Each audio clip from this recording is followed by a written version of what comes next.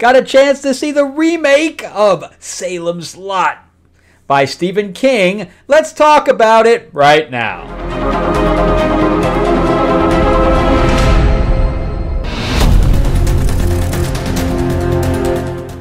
Welcome back to the channel, everyone. Thank you so much for spending time with me as we rant about movies, comic books, and television shows. I am your host, Frank Zanca. I'm an award-winning screenwriter, novelist, and comic book writer, as well as a filmmaker. And if we're going to talk about comics, I have my vampire mob set in 1950s Hollywood called Lords of L.A. Issue 1 and Issue 2. So Issue 2 is just coming out now. I have the print run going in. And yeah, it's got Marilyn Monroe in it, and we got vampire action, and we got were-panthers, whole bunch of stuff going on. So it's basically like True Blood meets The Godfather. So if you want one, let me know. Just type in the comments section, and we'll get together. And I do sign them and that kind of thing as well. All right. Plus, on Kickstarter, just in time for October Halloween, we have a Mythlords Classic Monsters card game, good for the whole family, and it plays 1 to 4 players. You can actually play it by yourself as well, and we're going to be unlocking the 5th player as well, the Wicked Witch, because I also have a expansion for Wizard of Oz as well, and it comes with little figures and things to that effect as well, like here is Frankenstein. But yeah, check out either mythlords.net or go to the description in the link, and there will be, go to the link in the description below. I get that backwards sometimes. And you can go right to the page, and you can pledge for it, and I think we're at like 12.5, so we're funded, but I'd like to unlock that stretch goal at like 15K. All right, so let's jump into Salem's Lot. So the original Salem's Lot, so it was a book by Stephen King to begin with. And, you know, back in the day, Stephen King did a lot, and he was like the hot writer, man. If you hadn't read anything by Stephen King, you weren't in the cool group. You know, so of course he did It and Pet Cemetery and all this stuff as well. It's Christine, Cujo. I mean, there was just Thinner. It was just a pile of books by him that was just, he was just racking them out. And there was a lot of them that became, you know, TV movies or actual feature films. Carrie, I mean, it was just a pile of them. So Salem's Lot was a made-for-TV series. So it was a limited series. Back in the day, you would have like, they would adapt books, and they would be like maybe 3 or 4 episodes, and that was it. And that's what this one was like. I think it was a series, which is the difference between that and this one. But when I was a kid, man, I think I was like 9 or something like that when this came out on television, and I was watching this thing, and you hear din din din din din din din, and I'm like, and then you have the smoke outside the window. And, you know, I watched it again, and it was cheesy, but back then it was like, and then you had, I think it was Danny Glickman, on the window, with the nails on the window. Let me in. Let me in. And that was one of the only times, because I watch horror all the time. That was the only times I actually had nightmares over that, with, you know, some kid out the window with glowing eyes friggin' scratching on my window. So I was very interested to see what they did with this one. I think I saw it on Max. It's on Max. So this one is written and directed by the same person, and you know how I feel about that.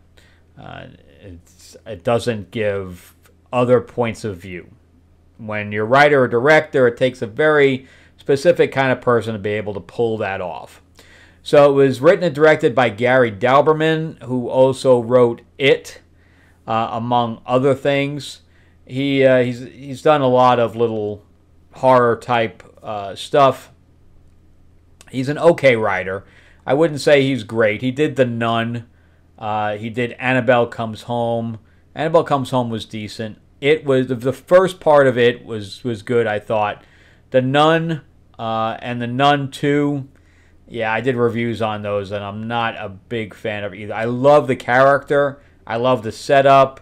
It just doesn't pay off, and that's kind of how I felt here, because the cast I think is generally good because they could have really made this cheesy, and at parts and times it is cheesy, but I thought that the cast for the most part really tried to sell it. The look of the vampires I thought were pretty decent.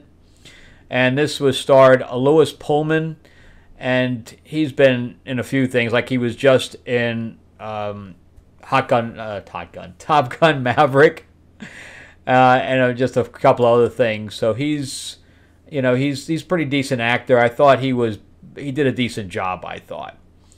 So he also did Bad Times at the El Royale and Outer Range.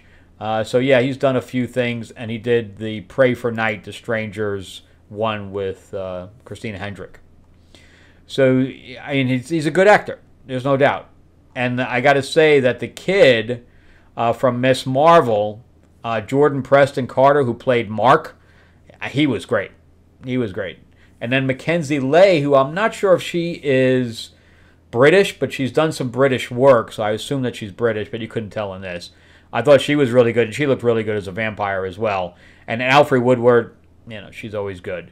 And then Danny, the guy who played Danny Glick, I thought was really good too. Bill Camp is also in it.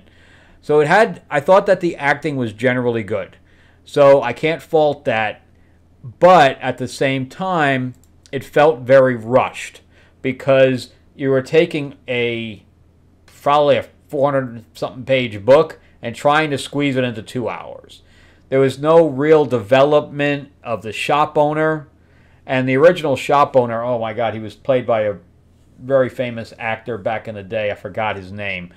We really got to know the shop owner, the one that was setting up everything for Bothard Barlow. I don't think we got the setup that was really required for the payoff. So we start out with a little bit of knowledge with the guy coming back to town. He's a writer, Ben Mears.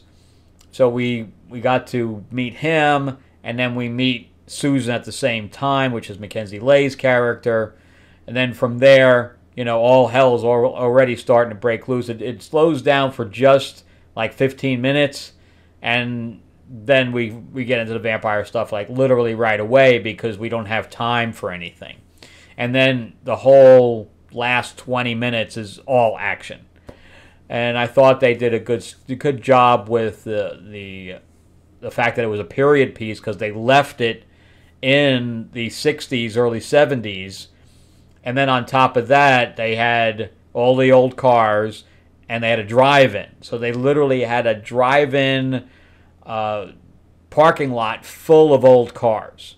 I don't know what that cost. I don't know what the actual budget was, but just for them keeping it at a period piece and having that many vehicles, it was not cheap. It was obviously a multi-million-dollar thing.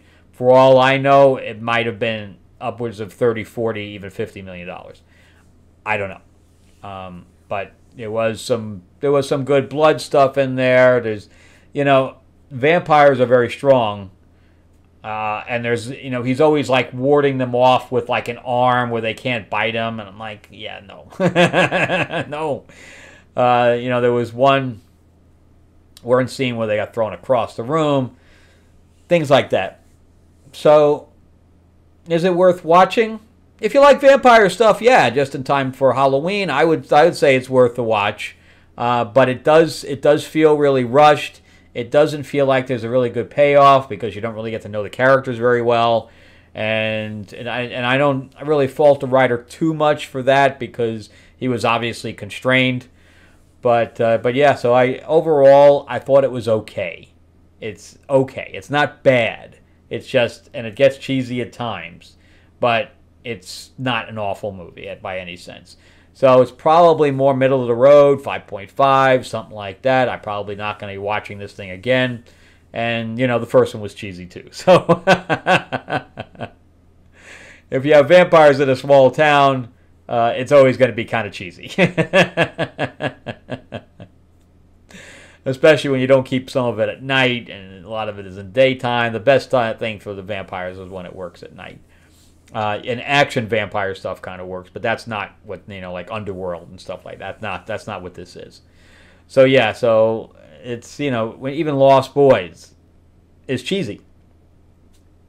But with that one, it's more of a tongue-in-cheek type of film than this is. This one, I think, I don't know if it really tries to be tongue-in-cheek. I think it tries to be chilling at times, but